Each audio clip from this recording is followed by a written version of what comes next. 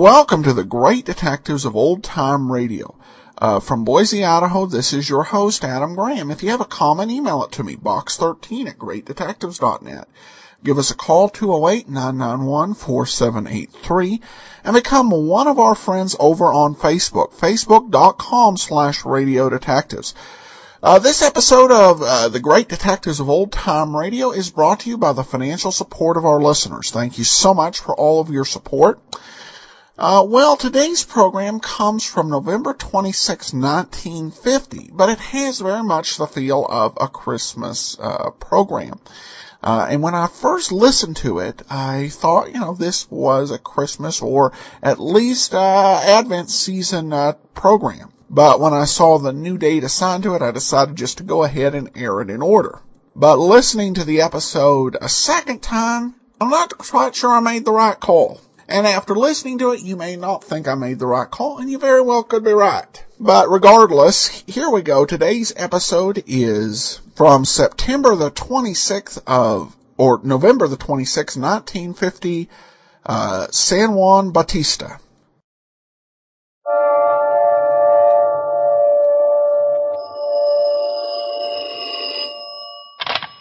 Hello, Yukon 28209. Yes, this is Candy Matson.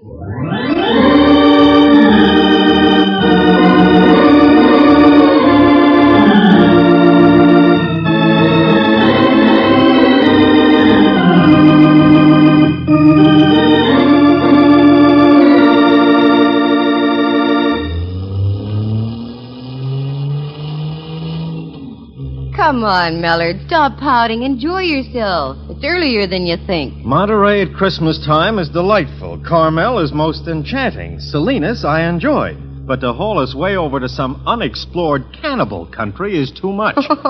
Did you hear that, Rembrandt? Cannibal country, he calls it. Mallard, me boy, this may come as a shock, but San Juan Bautista was founded by the Franciscan Fathers in 1797. I remember it as though it were yesterday. Don't let him bother you, Ducky. Mallard can't stand this wonderful air. He misses the gas fumes of the big city. It's not that, Candy, but I do want to get back. Relax, Max. You had a chance to take 2 days off, so make the most of them. What's the name of this town again? San Juan Bautista. You'll love it, Mallard, dear, really. The mission, all the old buildings still standing. Oh, you'll adore it. Honestly, you will. Look, Rembrandt, old friend, I may like a thing, but I'll be hanged if I'll adore it. As you will, minion. Oh. How much farther, Candy? We're just entering the town now. I thought we'd take a look at the mission first. Okay.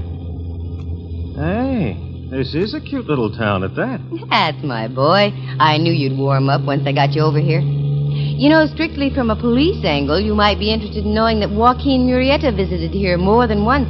So did Three-Fingered Jack. Where's my shooting iron? I'll get the varmints. Take it easy, Hopalong. We're approaching the mission. Oh, for golly sakes. It's a big one. Isn't it beautiful, Mallard? And don't you get a whole flood of thoughts going through your head when you look at it? Yeah. With a little imagination, one could almost see the native Indians walking back and forth, coming into town for the evening vespers. I only hope the mission's open. Well, let's find out. Good idea. I think I see one of the fathers down the front, Candy. You can ask him. Thank you, Ducky. Yes, let's go.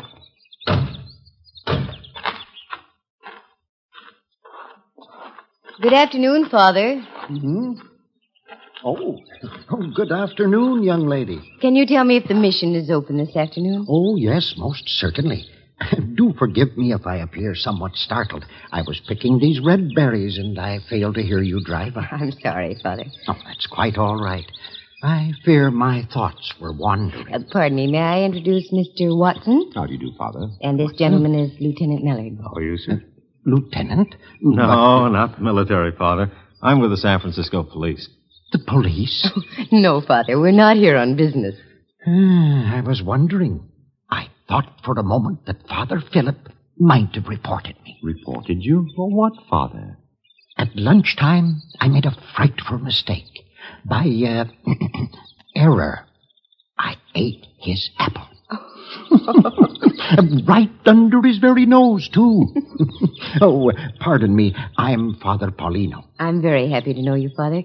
My name is Candy Matson. I have some free time. I would be pleased to show you about. May I? We'd be delighted, Father Paulino. I think we can start with the yard. It gets dark so early this time of year. Father Paulino! Father Paulino!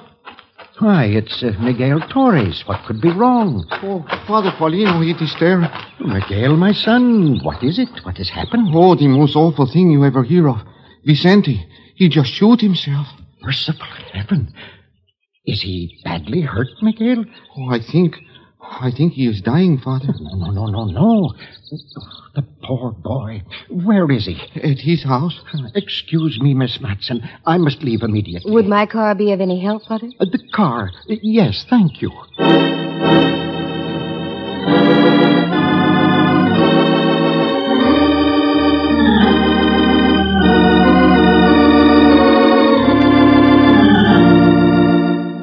From Studio A in San Francisco's Radio City, the National Broadcasting Company presents Candy Matson, Yukon 28209. Tragedy in the sleepy little California mission town of San Juan Bautista.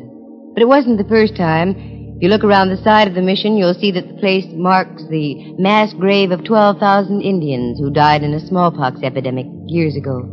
San Juan has seen knifings, too, and other shootings. It had lived a rowdy life in the dim years gone by, and obviously the rowdiness was still alive in a minor sort of fashion. We got in the car, and with Miguel directing us in broken English and Latin gestures, we made our way out on a dirt road about 3 miles outside of town near the granite quarry. We finally pulled up in front of a one-story wooden house that must have been built before the turn of the century.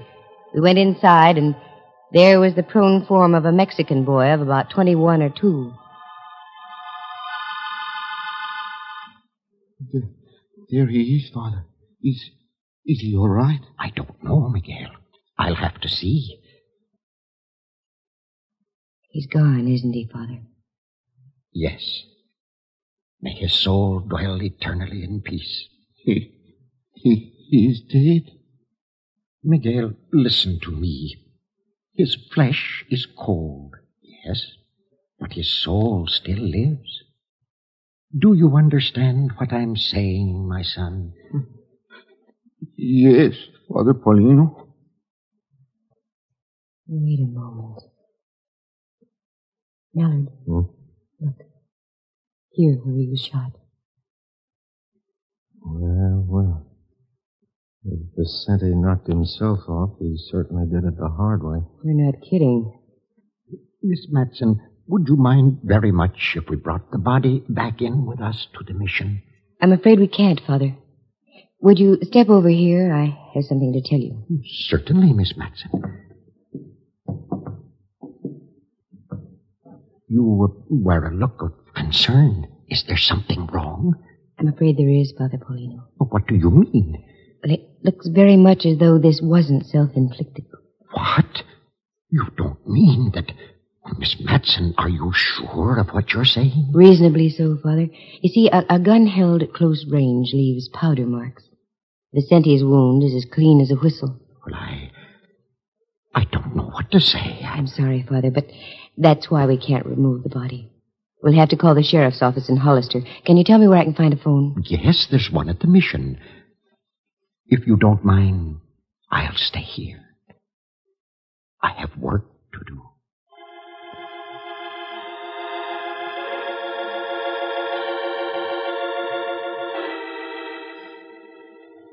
Father Paulino was right. He had work to do. The ecclesiastical kind. And he did it in a simple and impressive way. San Juan Bautista, with a population of a little over 600, and we run plop into a murder. Mallard said he'd go back to the mission and make the call, and left. 45 minutes later, the undersheriff of San Benito County drove up with Mallard. He asked the standard questions, but learned nothing. We went over the house with a fine-tooth comb, but we came up with a blank. There being nothing else to do at the moment, the men put the body in the sheriff's car, and he drove back to Hollister, and we returned to the mission. Would you care to take a stroll about the gardens, Miss Matson? It's most peaceful. Makes a wonderful place for clear thinking. Well, yes, Father, I'd love to. Mallard? You go ahead, Candy. I promised the sheriff I'd take a look around town for him. Oh, sure. Want to come along with me, Rembrandt? Yes, I believe I will. If you don't mind, Candy. No, not at all. One thing before you go. You will be my guests for dinner, won't you? That's most gracious of you, Father. What do you think, Candy? I think it would be charming. Okay. We'll see you back in a little while, then.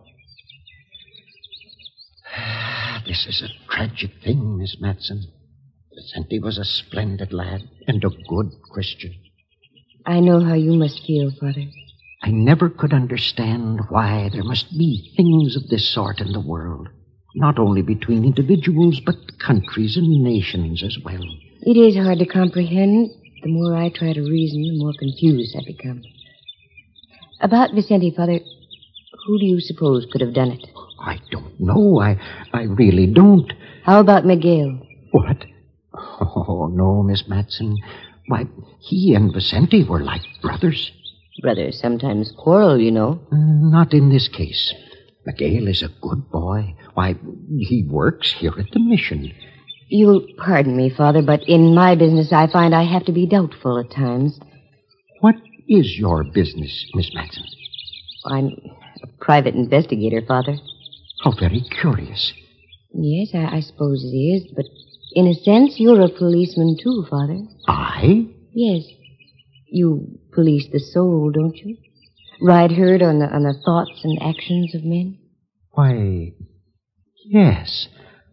I'd never thought of it that way before. Yes, in a sense, I suppose I do wear a badge. I wear the badge of righteousness, the star of God.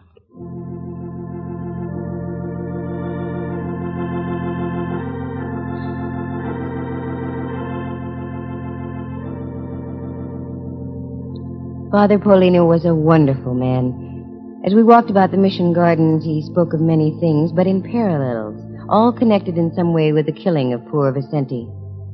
The time passed swiftly. I was so engrossed in listening to the kindly voice of the man, and before I knew it, Mallard and Rembrandt had returned, and it was time for dinner. Miguel did the cooking and waited on the table. Dinner was a masterpiece of simplicity, and if it hadn't been for the tragedy of the afternoon, I would have been enjoying a serenity I'd never known before. Did Vicente live out there all by himself, Father? Yes, the house belonged to him. He's a descendant of one of the original families of San Juan. His great-great-great-grandfather owned one of the largest ranchos in California. It stretched from here to the Pacific Ocean. That's a lot of property. Indeed. You see, it was given to him by the King of Spain under one of the original Spanish land grants. I understand there still are some in existence. Yes, I believe there are. But they've all been chopped up and sold in much smaller parcels. Did Vicente work, Father? Oh, yes, he was a good worker. Seasonally, in the artichoke fields and the lettuce fields. In the off-seasons, he did odd jobs about the town. Speaking of town, Father, do you know a woman named Rose Taylor? Why do you ask that? Do you? Yes. Why do you mention the name? There's a little bar down the street. Yes, I know. The frailties of mankind. The fellow who runs the place says there's been talk about Vicente being kind of loco over the Taylor girl. I'd heard something of the sort, too. I was going to speak to him about it on Sunday. How long has she been here, Father? She arrived about 2 months ago. I'm afraid she's been a disturbing influence on our little village ever since. Did you talk to her, Mallard? No. Where does she live, Father? In a small cottage over on 2nd and Polk Street. I think we ought to take a little walk over there, don't you, Mallard? Right as rain, Cupcake. I dropped by her place before dinner, but she wasn't in. Oh, you know where it is, then? Mm-hmm. Good. Please don't think it's rude, Father, but it's something we have to follow through on. I understand, Miss Matson.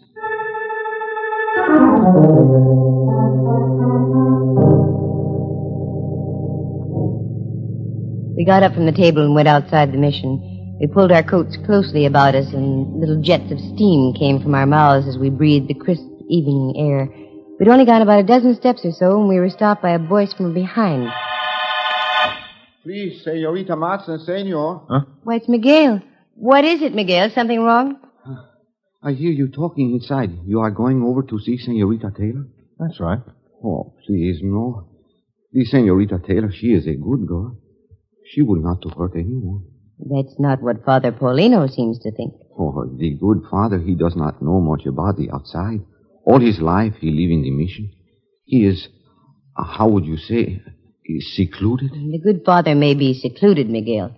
But I have a strong hunch he knows more about what's going on around here than anyone in town. Oh, but please, you believe me? Senorita Taylor, she is a good person. Look, Miguel, you want to find out who killed Vicente, don't you? Oh, see? Well, that's what we're trying to do. Now, you be a good boy, Miguel, and don't get yourself all in the stew.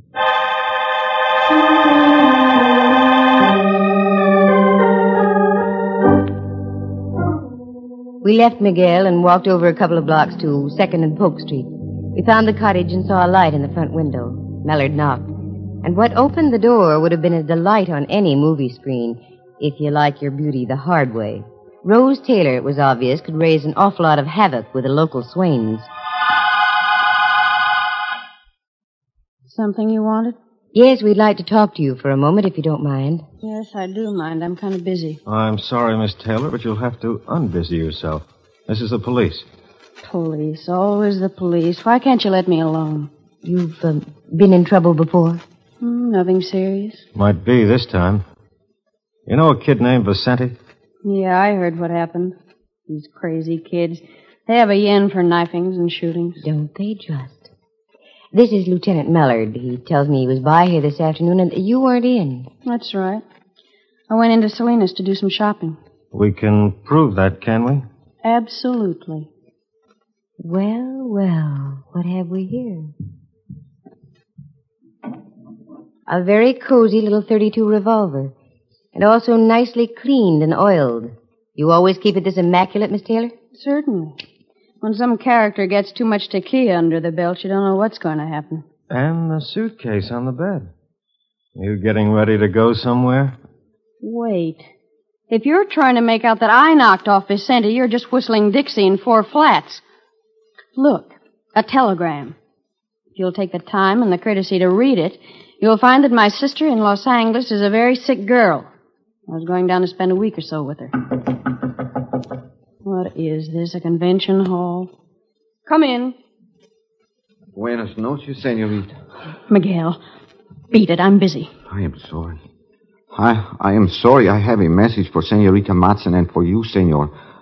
Father Paulino sent me. A message? What is it, Miguel? The sheriff in Hollister just called on the telephone. He said to tell Senor Mallard that the bullet that killed Vicente was from a .32 caliber gun.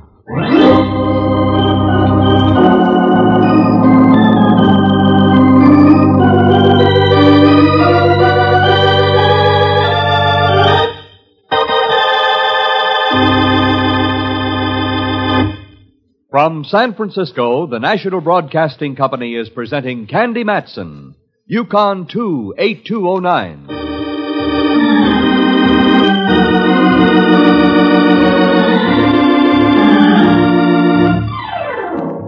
Well, now, a .32 slug had killed Vicente, and Miss Taylor owned a .32 gun.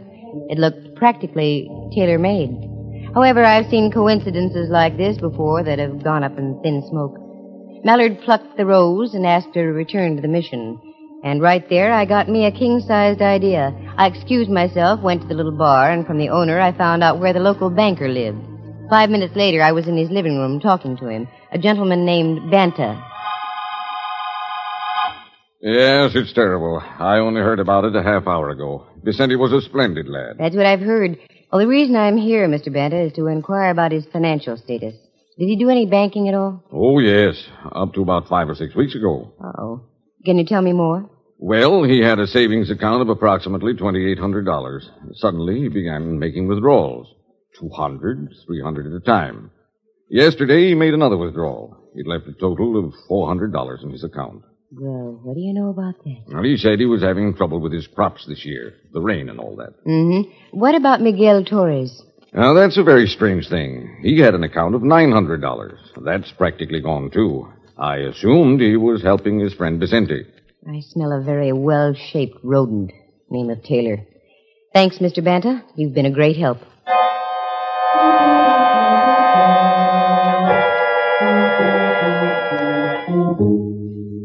Things seemed to be taking shape. It looked like the old story of a no-good playing both ends against the middle. Both ends being Vicente and Miguel. The no-good? Rose Taylor. Scattered pieces of the puzzle were beginning to fall in place. Father Paulino. At first I couldn't believe it. And I wondered what his reaction would be. Next step, the bartender at the village pub. I walked in and caught him at a good time. The place was empty. Good evening. What can I do for you? A package of cigarettes, please. Sure. How are these? No, the others, if you will. All right. There you are. Anything else? Mm-hmm. Information. Yeah, what do you want to know? Miguel Torres and a kid named Vicente. Did they come in here often? Who are you? Private investigator. Here. My merit badge. Yeah, that's a new one, a lady cop. Ah, the world is ever-changing, Buster. Now the answer. Yeah, they used to come in about once a week. Usually on Saturday nights. Drink much? Nah, good kids, both of them. When were they in here last? Well, let's see. Yeah, night before last. Any arguments? They're so soft-spoken, those kind of guys, it's hard to tell. But now that you mention it, I think there was a bit of a rhubarb going on. Who was taking the lead? Torres. I gather he was sort of griped about something. Not too loud, not much fire. That's when it gets dangerous. And they weren't drunk? Nope, and I can spot a lush at 40 paces. They each had a beer and left. Thanks, mister. Here, buy yourself a cup of Christmas cheer. Well, thank you.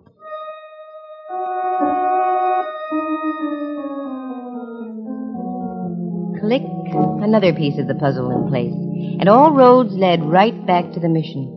With the exception of the late Vicente, we had the full cast of characters front stage center. And a neat little bit of intrigue it was, too. As I drew near, the warm lights of the mission were streaking through the windows, contrasting greatly to the thoughts that were going around in my head. I walked in. Father Paulino was sitting over his desk, his head buried on his arms. Mallard was leaning back in a chair watching Rose Taylor, who in turn was smoking a cigarette and pacing the room. Rembrandt was reading a copy of the National Geographic. All heads snapped to me as I entered. Hi, Cupcake. Have fun? Of sorts. What's new here? Oh, waiting for the sheriff from Hollister. He's going to book the Taylor lady on suspicion of murder. That way he can hold her. I think I have somebody else for him to hold. Father Paulino? Yes, Miss Matson. I think you know what I'm about to say. Yes. Yes, I think I do. Where is he?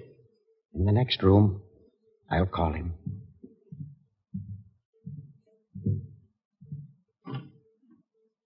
Miguel, my son. Si, Padre. Come in here, please. Si.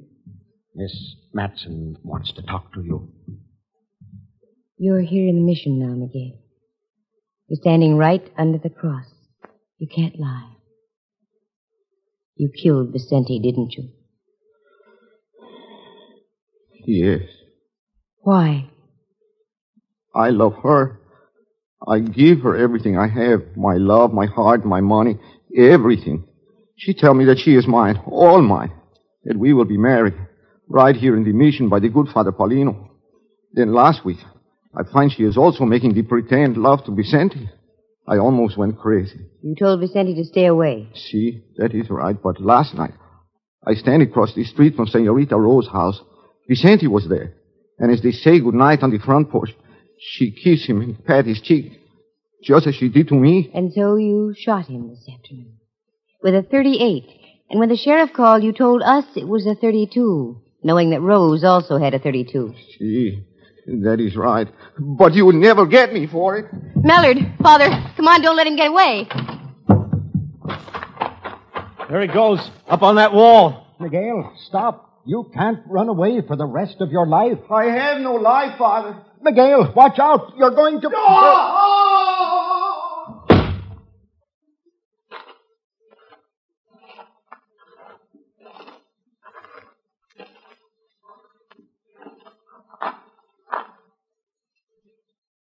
He's done for. Broken back. Is the pain bad, my son? No, Father. Am I dying? Yes, Miguel. You see, I told you I had no life left. The bells, you hear them, Padre? Yes. They're ringing, Miguel. Time for the company. You will pray for me, Father Paulino? Of course. Merciful Jesus, all-knowing, all-seeing, look down upon us this night, so close upon thine own natal day. This boy I'm holding in my arms, Miguel Torres, he has trespassed upon thy commandments. In thine infinite mercy, I seek his forgiveness. Thank you, Father. Thank you. He's gone, Father Paulino. Yes. Requiescat in pace. May his soul rest in peace. Amen. Where is she, the tailor woman? I'm right here, Father. Look upon this boy I'm holding here, the second death in a matter of hours, and all because of you. I know. In the eyes of the law, you are guiltless. You pulled no trigger to cause the death of Vicente. Miguel fell off a wall to his death. But it was because of you. I realize that now. Do you? Really? Yes, Father. And perhaps in this hour of dark tragedy, something has been salvaged after all. This is the Yuletide, the anniversary of the birth of Christ. In his infinite wisdom, the Almighty is charitable. Rose Taylor, seek his forgiveness. Leave San Juan Bautista.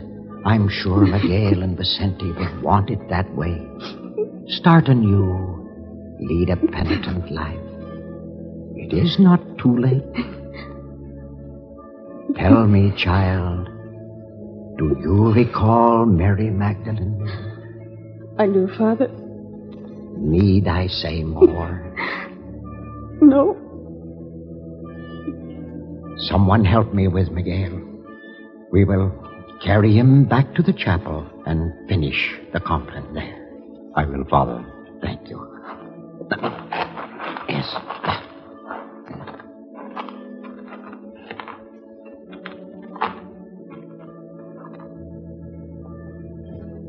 There's a remarkable man, Candy. More than you know, Mallard, dear. Peace on earth, goodwill toward men and woman. In these troublesome times, there is a brilliant, shining example of what we have to hold on to. You know, I wish there was a Father Paulino in every country of the world. We'd have more time for raising kids than for killing them. My point exactly. Come on, Mallard, dear. Let's get back to San Francisco. I have a special star to put on my Christmas tree tonight. For all the Father Paulinos that ever lived.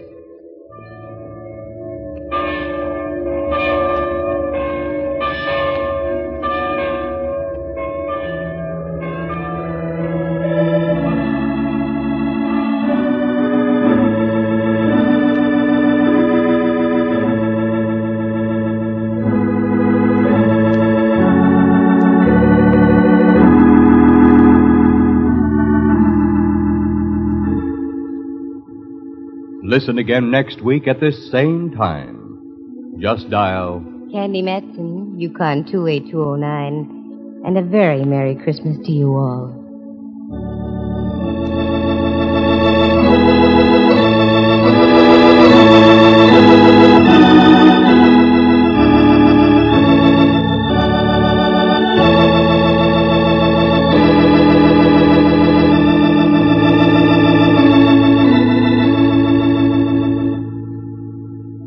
Featured in the story were Hal Burdick as Father Paulino, Lou Tobin as Miguel Torres, and Jane Bennett Carnell as Rose Taylor.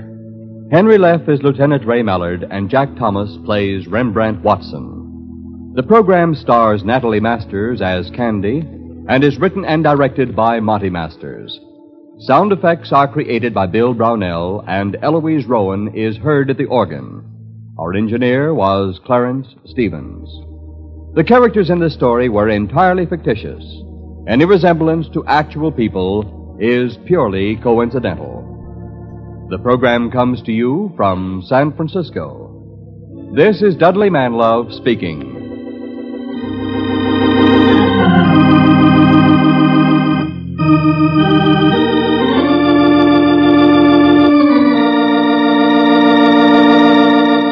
This is NBC, the national broadcasting company.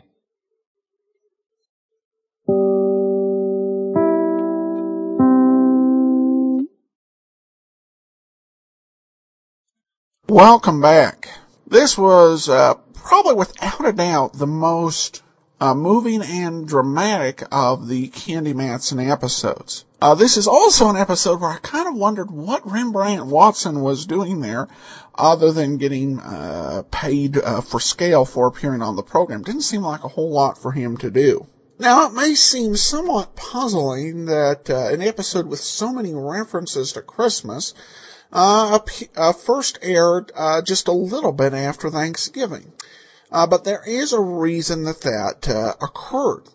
And the big reason was that NBC kept changing the time slot. According to the Digital Deli, during the show's last 40 weeks on the air, the time slot was changed 6 times.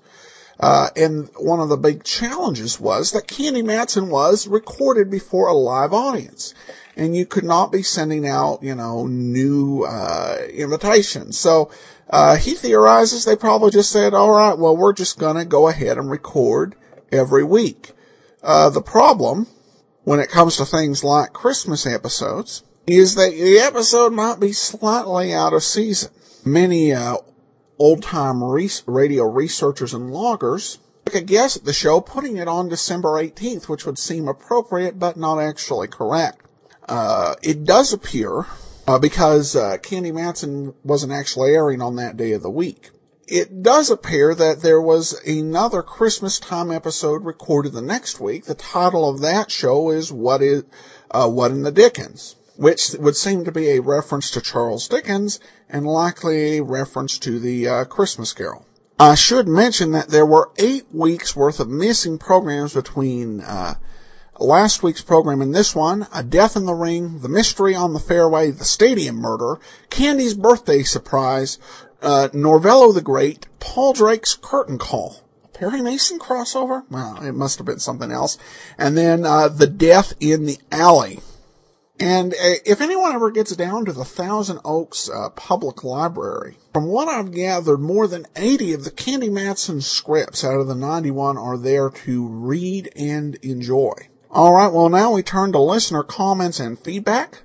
Wonderful program. So glad I found it. Thanks for all the hard work, Adam. That from Podcast Alley, and this from over on iTunes. Great show. Sure makes the day go by quicker as I'm driving my tractors. And it's from SD Rancher, which I assume means South Dakota Rancher. Well, we're definitely glad to be of service. And stay warm out there. From what I gather, Dakotas get kind of cold this time of year, same as eastern Montana. All right, well, that will do it for today. We will be back tomorrow with Let George Do It. And then join us next week for the final San Francisco episode of Candy Matson. In the meantime, send your comments to box13 at greatdetectives.net. Follow us on Twitter at Radio Detectives and give us a phone call, 208-991-4783. But from Boise, Idaho, this is your host, Adam Graham, signing off.